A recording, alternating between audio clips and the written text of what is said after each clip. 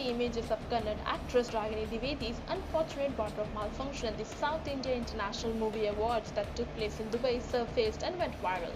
The images that are doing the round have not been uploaded on the net and are instead being circulated on the mobile chatting platforms.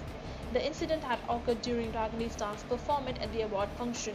The actress was wearing a sheer top with a red layer of cloth protecting her modesty. However, during her energetic performance, the inner layer gave way, exposing a little bit too much. Well, it seems like everything happens with her only. Well, we hope next time she would be taking extra precautions.